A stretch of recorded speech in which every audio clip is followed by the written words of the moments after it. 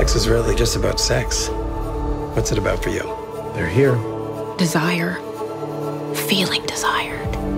Freedom. I haven't felt that way since... Brad, the person who gives you security can't be the same person who gives you the thrill. Billy never even mentioned you. Maybe there's a reason for that. Unless you think there's a world in which Brad could give you both. Where's my baby? I love my husband. I can't imagine my life without him. I'm just not sure that this is who I'm supposed to be. I'm questioning everything. Everybody wonders, what if? The sex sucks. The romance quotient is non-existent. I've been thinking about him. I keep a close watch on this heart of mine. There was a time in my life when I felt free. I want to show you something. I keep my eyes wide. And then one day, I've become this whole other person. I can't help wondering, where did that other girl go? I keep the end. But I can get that feeling again. Every time I close my eyes and go back to one of those nights, I feel it. It's real. And it was a whole other me.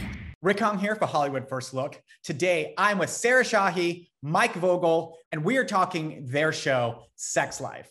So Sarah, I wanted to tell you that, like I've been telling everybody else, your performance in this, brave, bold, and bootyful. I will take that. Thank you so much, Rick.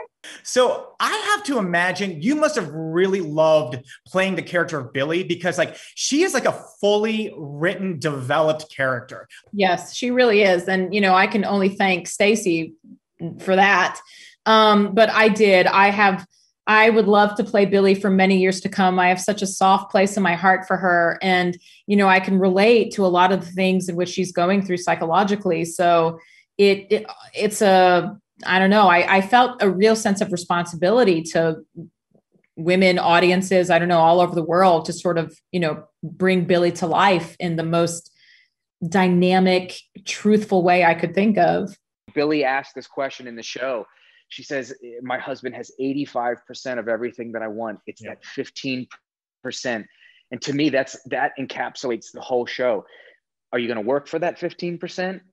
Or are you gonna go after the past and this gorgeous Adam Demos son of a bitch, that comes into the picture, and that's the question. If we've done our job, you'll have 50% of the audience going, "What are you doing? You have your husband. Fight for that."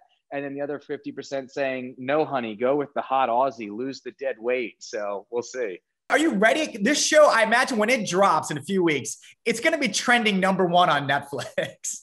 We'll see. I mean, your mouth to God's ears. Honestly, I'm excited for it because being a father of 2 daughters, telling a show through the lens of the female gaze, all of which I'm wholly unqualified to speak to. I think it's important and timely that we do something like that to address so many of the issues that come up over the course of a long relationship through the female gaze. So how was this kind of like getting yourself prepared for like some of these scenes? You know, like, I don't know if you're already like a person that's like comfortable in your own skin. Well, I haven't really had a whole lot of experience in doing, you know, sex scenes in particular. You know, it's like the majority of my career has been in procedurals.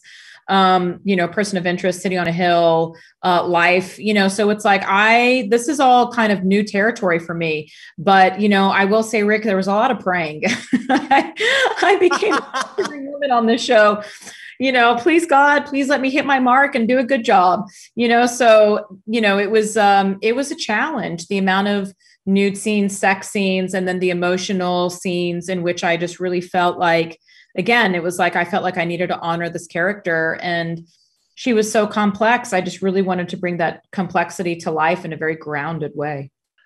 Quite honestly, she is the full-on champion of what she had to juggle in this show, from making the distinction between her past and the wildness of that, to modern day present time with her husband and her past boyfriend coming back into the picture. She was born to play this role, and I can't think of anyone who could have done it better. And to be a sort of a voyeur on the outside, just watching that happen, was an honor for me. And watching her step into this role that she was meant to play. But yeah, I think day 2 of filming, we jumped into the deep end of a sex scene right away. And there's no dipping your toe in the water. It's just, yeah, here we are. Let's go for it. By the end of the season, they'd be throwing our clothes at us. Okay, guys, you got to get your clothes back on. No, we're good. We're going to go again.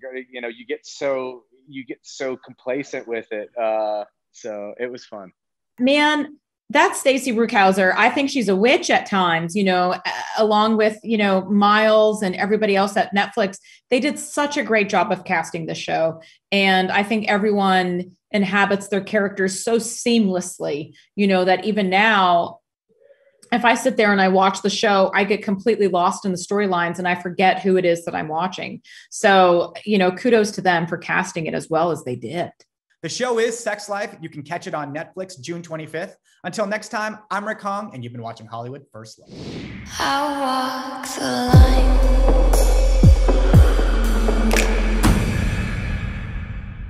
Who are you?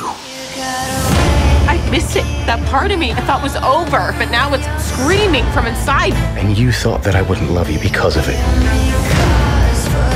You were playing with fire. I think you're enjoying this way too much. Put down the Brad matches now. I never had the wild experiences you did. I want to have them with you. I've been trying not to think of you for 8 years. Tell me you never think about me. Because you're mine. What are you gonna do? I don't